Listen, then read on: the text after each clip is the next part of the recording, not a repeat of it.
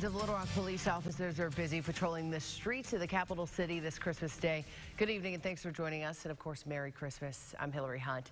Those blue lights are making Christmas more meaningful for several local families this year. KARK4's Shanley Painter rode along with one of those officers. Shanley, looks like a lot of fun. Yeah, Hillary, it's all part of the Heroes and Helpers program we know well with LRPD.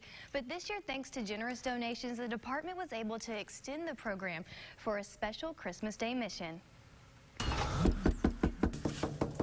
A knock at the door from police.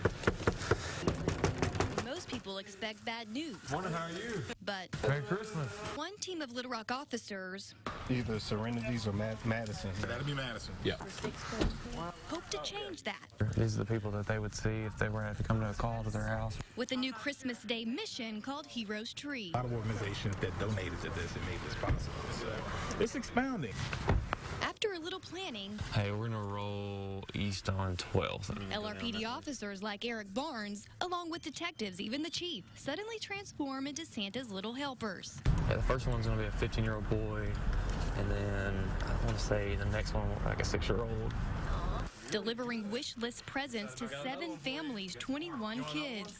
You see the kids' face, they're shy, but they light up by the time you're gonna leave them. It's sad to know that a kid may wake up and have nothing in the tree, or may not even have a tree. I bet 2,500 is this Right there.